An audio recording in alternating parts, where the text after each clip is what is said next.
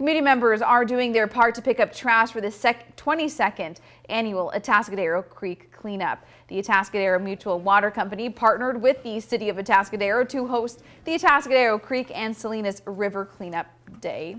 In an effort to keep volunteers safe, organizers asked them to bring their own trash bags, masks, and closed-toed shoes.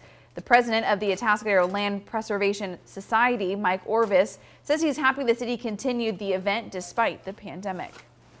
Because they got this all together to do this great creek cleanup, and so we just feel that we should be part of that and help out. Volunteers came in small groups to maintain social distancing guidelines.